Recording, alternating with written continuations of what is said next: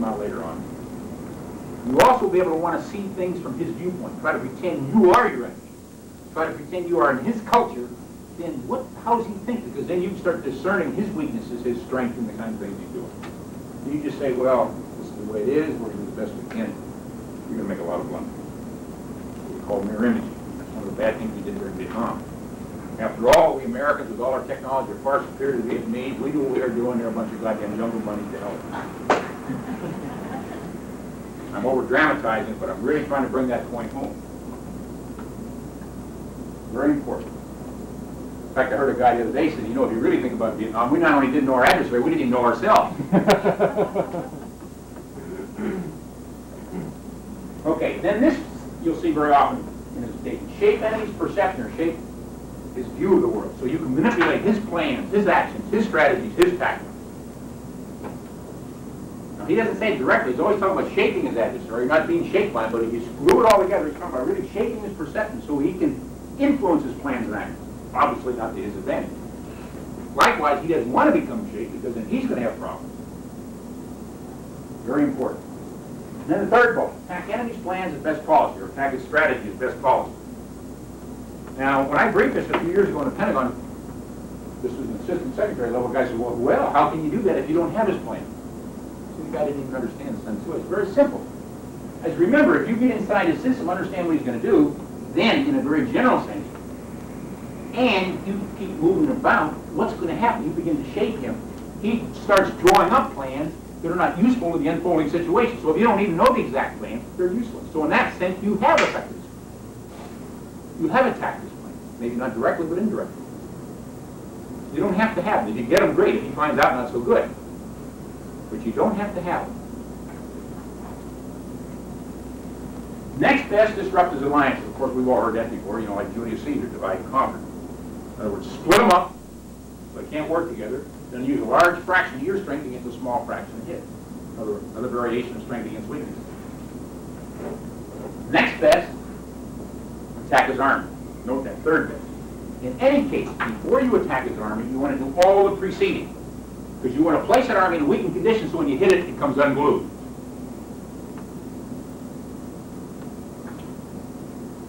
And then last of all, he says attack cities only when there's no alternative. And you get some very vivid descriptions there why you don't want to do that. You can avoid it.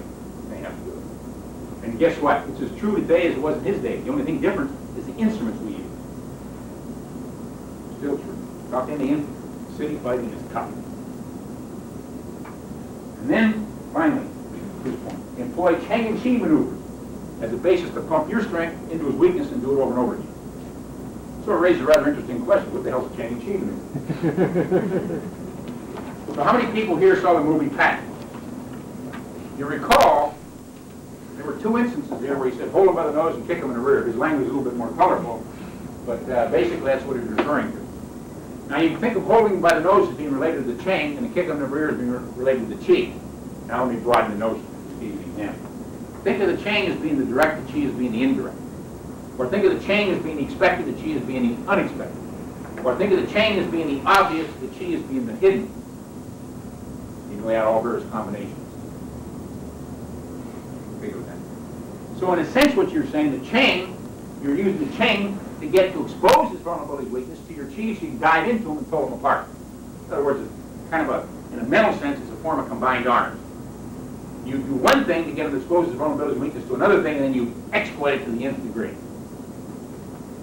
do it morally, mentally, physically. So it gives you the basis. The Chang is to try to be able to find out what those vulnerabilities and weaknesses are so they can be exploited with your Chi. And you change it back and forth. In any case, what was his desired outcome? Note the first bullet. You want to win the whole 9 yards without fighting. So do anything without fighting if you can. In any event, if you do have to fight or go to war, try at least to avoid a protracted war. So here we see sort of the ideas and philosophy of Sun Tzu, and they're as good today as they were in his day. So, rather a timeless kind of philosophy. With that in mind then, let's push on. Let's look for a historical pattern. Let's look at some early commanders. Here we see, I just have words like Alexander the Great, roughly around 300 BC, Hannibal roughly 200 BC, Belisarius, Byzantine commander. commanders, roughly around 500 AD. Genghis Khan around 1200, Tamerlane around 1400 AD. And what's my point? All these commanders seem consistent with the ideas of Sun Tzu in one way or the other. But there was a difference between them. The Western commanders I indicate here are more directly concerned with winning the battle, whereas the Eastern commanders were trying to get their adversary all pulled apart before they even hit the army so it come totally unglued. So in that sense, Eastern commanders were more closely attuned to the ideas of Sun Tzu. Of course, here I'm referring specifically to Genghis Khan and Tamerlane. Remember, they had access to Sun Tzu's ideas. All right, there is some suspicion Belisarius may have had too, it's not clear. In any case, all of them, one way or another, also playing this Chang and Chi action. Dazzle them here, hose them here. Got to get the dazzle first, so you set them up for the vulnerability. Get the vulnerability. The dazzle is to create the vulnerability. And of course, that's the point we're referring to. Okay, with that in mind, these Chang Chi notions seem to be rather important. So it leads me to this following comment. Since these seem to be important, I want to give you a little bit of feel for what they mean. First in a tactical sense, and next in a battle or grand tactical sense.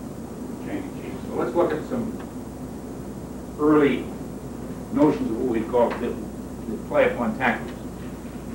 And what we see here, we call about an early tactical theme, in which, and the only reason why the date's truncated, 300 BC to 1400 AD, because these weapons started going out around 1400. And you had two kinds of troops, light troops and heavy troops. I'll let you read it, and then I'll comment on it.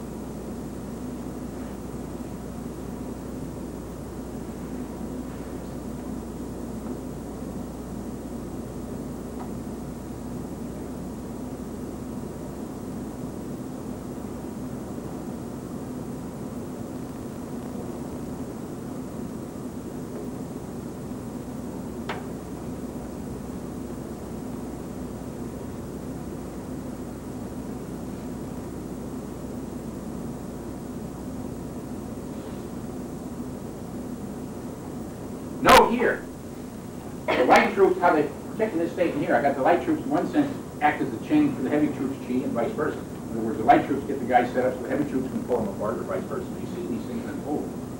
So the intent is quite clear. Using maneuver or agilize the light troops for pounding the heavy troops in order to. See, the basic idea behind what today we call combined arms, complementary arms, is use one arm. And a guy, in order to defend against that one arm, makes himself vulnerable to the other arm. If he tries to defend against the other arm, he makes himself vulnerable to this arm. So you set your combined arms up such that if he tries to work against one, he's vulnerable to the other one. That's the way you play. That's why I like to have artillery, infantry, tanks here. Try to work against one and weak against another. Once again, that's statement. Okay, with that in mind, let's look at some early battles. Make some comments, sum up. These are typical schematics you see in military books like at West Point and other places. And here we see the Battle of Marathon. They indicate roughly 490 BC. Idealized schematic, in which we see here the Greeks with the thinned out center and heavy wings going against the Persians who outnumber in a very uniform array here. The Greeks came down the hill, the center was thrown back, the wings closed in. The Persians, in order to fight the wings, had to change their formations. They're all tightened up. You can imagine they're all glued in there and trying to change the formation. What's happening? It generates what? Confusion disorder. It came unglued. Exactly right. So here, all you have here is an early indication of what I call a double envelopment or double out flanking scheme. You begin to see. I want you to keep that in mind. It's the only thing I want you to remember. That's just an idealized schematic. Another early schematic. The Battle of Leuctra, 371 BC. Which we have at the top here, the Spartans, roughly around 11,000 in this rather uniform array. And then at the bottom here we have the Thebans under their commander Epaminondas, in which he headed up his left, thinned out his center and pulled it, or refused his back, thinned out his right wing, pulled it back, or refused it even further with screening troops in between. It was around 7,000, 11 versus 7. In any case, at the point of action, though, he had what? A greater fraction of his strength than his adversary, won a fantastic victory. And he rolled up. Pentagon, could call it the Pentagon. Could slip the Spartan line there. Roll up the Spartan line. So here you see a good example of a single envelopment or single out flanking scheme. That's all I want you to remember. How many of you people have read A Little Heart? Books like that. Remember, he used this battle in a very eloquent way. He talks about the oblique order, and you want to be able to display or possess obliquity in battle. Well, you can't store that scheme in your head. That's not going to help you. there is an interesting notion associated with that battle, which others noticed, and I lifted this right out of a Soviet book, translation of the Soviet book, Basic Principles of Operational Art and Tactics. About the Battle of Luther, and we're talking about Engels, of Marx and Engels made. He understood the significance of it. In other words, an unequal distribution of forces across the front. I'm going to point that later on. It's a very important idea, unequal distribution, in order to gain leverage at times. Very important idea. As a matter of fact, Sun Tzu understood. For you people who read Sun Tzu, he said it differently, but the same idea. He said, he who prepares and reinforces everywhere is everywhere weak. That applies unequal distribution. He who prepares and reinforces everywhere is everywhere weak. Frederick the Great later on said, he who defends everywhere defends nowhere. And when we come forward, you'll see that. Very important in your activities, too. Matter of fact, I'll preempt myself here. Napoleon, one time, related to the same idea. Napoleon, one time, why he had his marshals construct a defense of France. And it was his time to review it. He looked at it.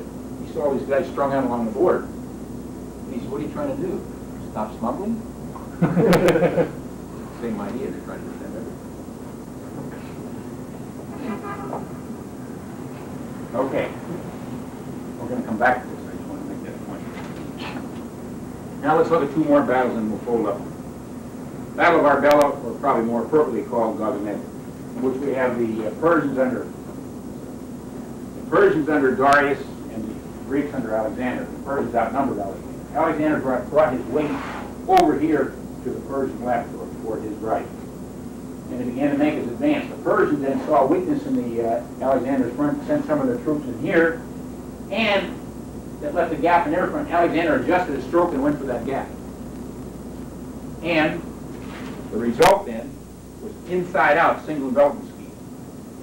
Darius was very confused, of course, warriors. Darius fled, and Alexander won the battle. Very famous battle. Very nearly. He barely won it, nevertheless won the battle.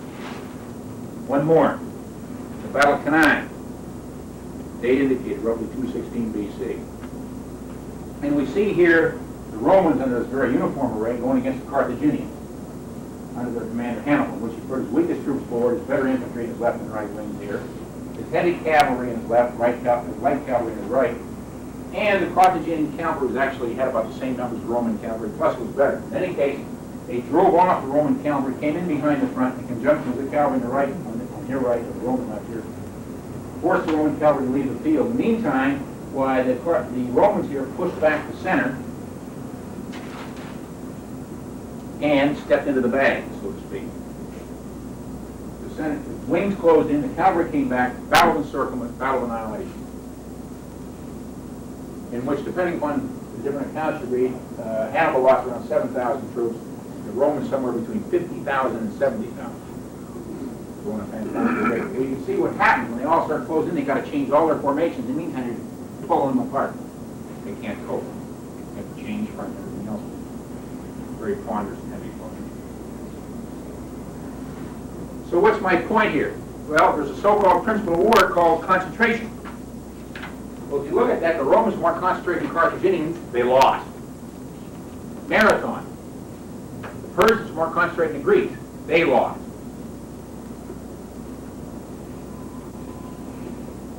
And we see this happening over and over.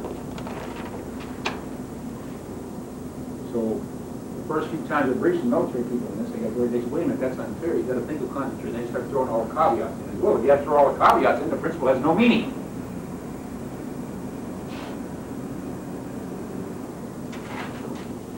Many other counter examples. But what's the impression I'm trying to leave you with? And it goes like this.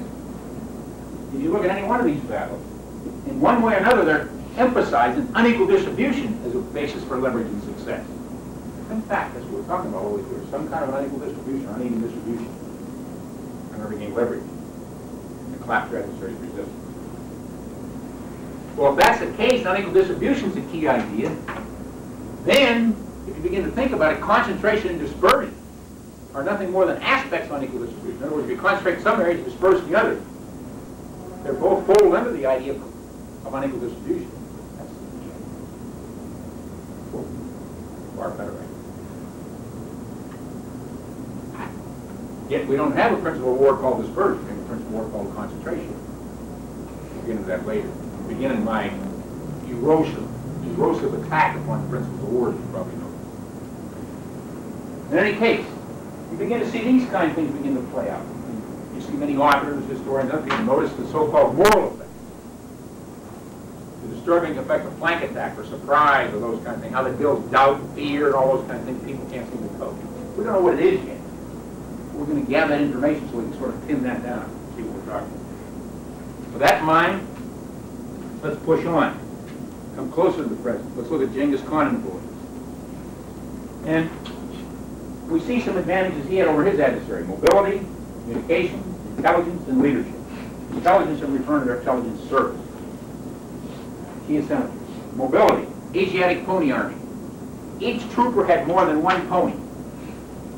And those ponies were trained from birth to follow the pony the trooper was astride. They didn't have to have them tethered. So if one got tired, they just shift to another, back and forth. They could go 50 and 60 miles a day after day, foraging, moving on their adversary. So in that context, in that sense, they had much greater mobility than their adversary. As a matter of fact, up to the present time, they had the greatest strategic mobility of any army in history. I'm not saying we should go back to Asiatic ponies. Remember, I'm talking about a very broad sense, because we have to operate air, sea, and other kinds. Pony strategic on that. Communication. They operated very wide arrays, very spread out in terms between their major units. Yet they were able to operate in a concerted manner because they had not only messengers or courier service, signaling devices like mirrors and that, so they could work together. Plus a great deal of previous training, so each one could sort of understand what the other guy was doing without, obviously, a great deal of communication. In that sense. We'll talk about that in just a minute. I'll come back on. Their intelligence service. They penetrated all the way down to Genoa and Venice, totally inside their adversary system. Their adversary didn't even know what they were up to. In other words, they were inside their adversary's mind. Or his adversary's orientation, which we get an inside sort of view of things. Their leadership. Under the first great Khan, Genghis later, of a kind today we call you lead by general intention. Decide what's going to be done, the commanders on the spot determine how it's going to be carried out. They're responsible. Very important idea today, which we seem to violate and causes enormous difficulty. And the theme for operations indicated. Note all the kinds of things they're doing here. The idea is to try to pull their adversary apart, exploit their vulnerabilities and weaknesses. Very fast-paced, fast-tempo operation. And also the use of propaganda and terror in order to destroy their adversary's resolve. And the way they would do it is an illustrative example. If they were going to take a city, or if one city held out too long, they'd slaughter all but a few of the inhabitants, let the other inhabitants go to the other city and say, if you surrender early, you're not going to have to go through this slaughtering. That sort of breaks down resistance. Another way they did it was when they're going to take a province or a city, and somebody was resisting too long, they'd march all the other citizens out in front, so if they wanted to defend, they had to destroy their own citizens. I mean, these people weren't pleasant people. See, that kind of drains away result. I'm not saying we should do that, I'm just saying that's what they did. It's not the beginning of the war. In any case, their aim was quite simple. But note what I say here. Widely separated strategic maneuver. Let me give you a feel for that by looking at this next schematic. Here we have a schematic of the invasion of Kharizm Empire. Of the what empire? Kharizm Empire. Modern day Afghanistan area. You know some of the areas where we got problems in the world right now. And here we have these four units coming through as indicated here. Note the scale of miles. If you superimpose over that, you find out that Genghis Khan is coming in on the front over 500 miles wide. Just take this mentally. You just superimpose up here. They're coming in the front over 500 miles wide. 200,000 troops coming in an area over 500 miles wide. Not only that, they were outnumbered by the Shah and the Kharizm Empire. Outnumbered by their adversaries. Matter of fact, the Mongols were almost always outnumbered by their adversary, yet they still won. In any case, there was an early engagement by a Mongol detachment with a large portion of the Shah down here. And even though the Shah won the engagement, it so unnerved him, he stretched his forces out along this river, and the Mongols came up one by one. In the meantime, Genghis Khan came out of the desert here and sacked Bukhara. All of them came together and sacked Samarkand and conquered the Persian Empire.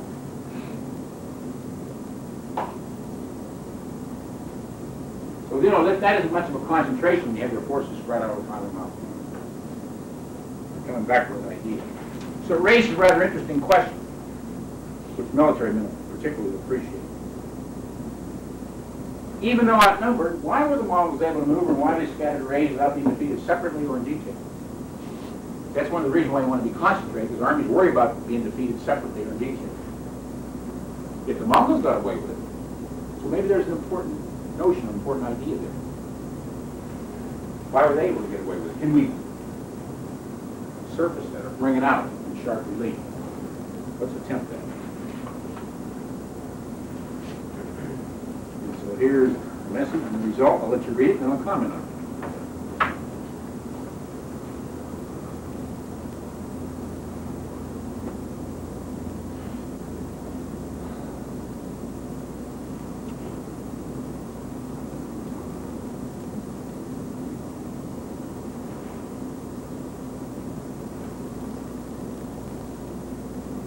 Key point, the Mongols were able to operate at a faster tempo or rhythm than their adversary.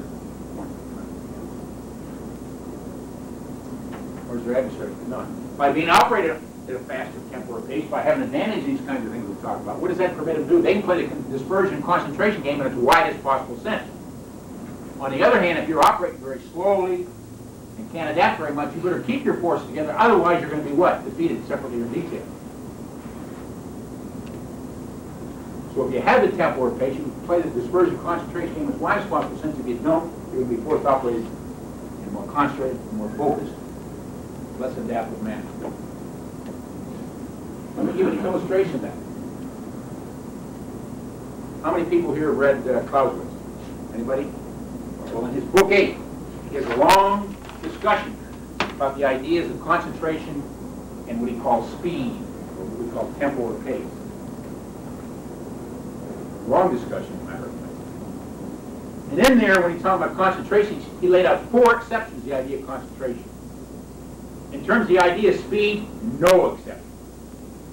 Well, there's no exceptions to speed, and there are some to concentration, and the premier idea is speed, not concentration. Not only that, when you read very carefully those exceptions, you find out if you can operate at a faster tempo than the adversary, then you're permitted to make those. You don't have to abide by the principle of concentration. Another illustration, and I'll preempt myself here again. The British down in North Africa, early 1940s against Rommel. One of the things they complained about why they lost, they weren't operating in a concentrated manner. And Rommel was able to do it. They missed the whole point. The reason why Rommel was able to take them out there for a while was because he's operating at a faster tempo or pace. Sometimes he's operating wide space arrays, other times tight, he was working one between the other.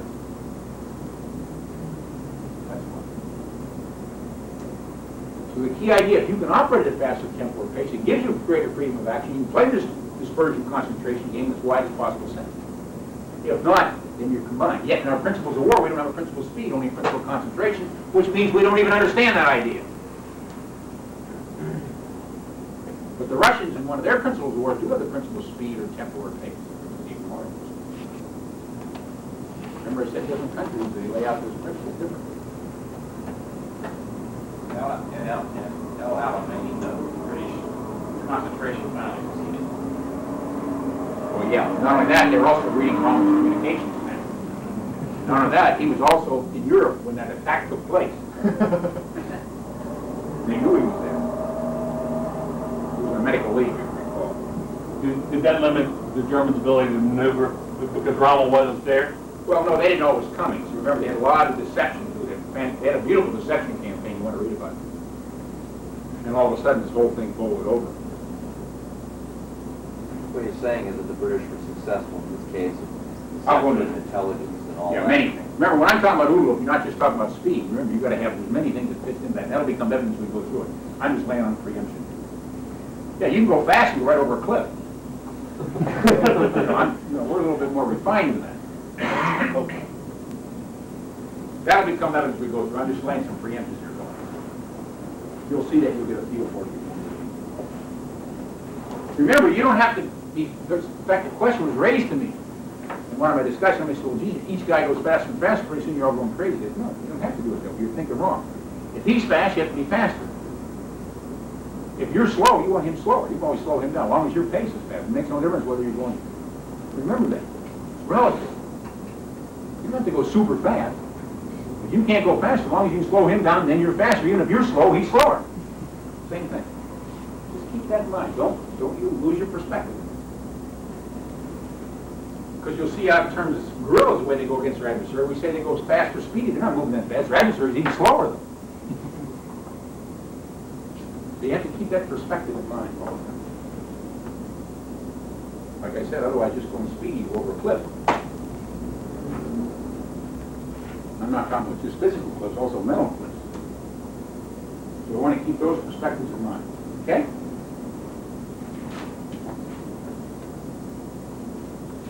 With that in mind, let's come closer to the present. Here's the Battle of Leuthen. The only reason why I show you this, the later theorists drew a great deal of significance from this battle. As a matter of fact, Jomini did. I'll get into that later on. But in any case, what we see here is we see the Austrians spread out, as indicated here.